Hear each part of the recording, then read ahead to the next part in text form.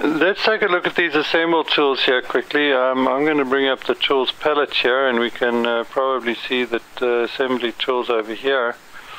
And so there's a couple of these different new tools here. Now let's try and understand the logic behind these. Firstly, you have to set up an axis, or set up the assembly axis. So which one is that? The one I would use here? Assemble axis is the first one you want to. Alright, so let's say I want to align this cylinder with this cylinder. So the first thing I would click is that cylinder, and then click the center line. Correct.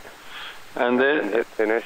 Notice that the dash line is green. Okay, then I hit finish there, and then I do the same for this one. Correct. And then I select that center piece, and it becomes green.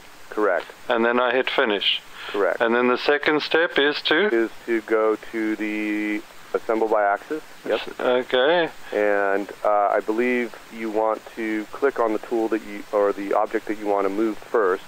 Okay, so let's say I want to move this one. It's just beeping at me. Select an axis is you know, it might be looking for you to select the axis itself, so try the middle. There, okay, I see. Okay, then I select the axis. Right. And then do I have to choose the destination axis? I've got to move here, right? Yes, correct.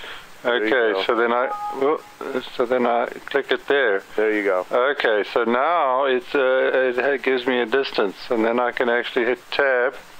Let's say I want to go in this direction a little bit. So yeah, I notice you get a little dynamic indicator of the distance there. I see. Okay, good.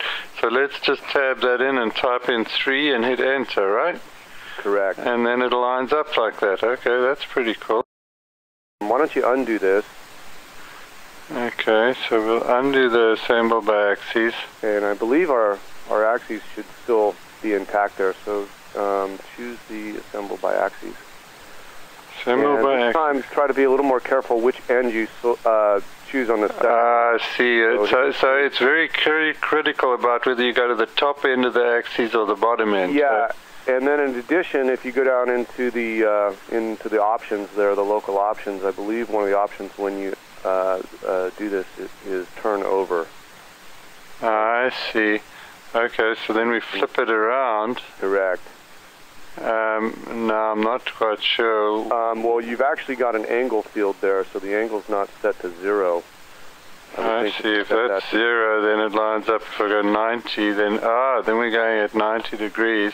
Yeah. So and then if I'm going at a 0, yes. 0 at 90, then we angle it over there. So that makes a huge difference, eh?